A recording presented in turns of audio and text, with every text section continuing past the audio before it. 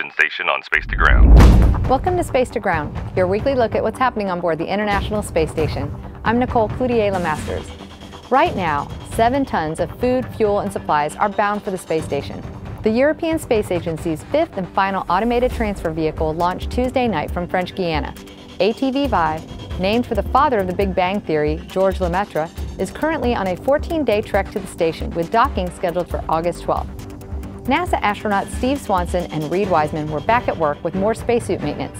The duo performed water leak inspections and a scrubbing of the suit cooling loops. They also measured conductivity of water samples taken from the loops to ensure they meet operational specifications. Swanson then collected tools in preparation for the upcoming Russian and U.S. spacewalks.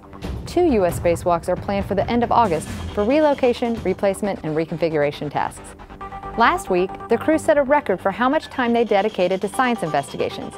Typically, ISS crews are scheduled for around 40 hours of research per week, but they doubled that last week when the crew spent more than 83 hours on various experiments, from Skin B, which studies the aging of skin, to the 4 Shoes experiment, which helps optimize exercise sessions in microgravity. To learn more about how ISS research benefits life on Earth, visit nasa.gov/station-benefits. And we have a great question from a YouTube viewer this week. How long can an astronaut be outside the station? Typically, an astronaut can remain in a U.S. spacesuit outside the station for about 7 hours.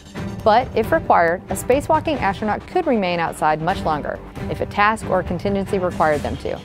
The longest U.S. EVA was 8 hours and 56 minutes, performed outside the ISS by Susan Helms and James Voss on March 11, 2001 during a Space Shuttle assembly mission.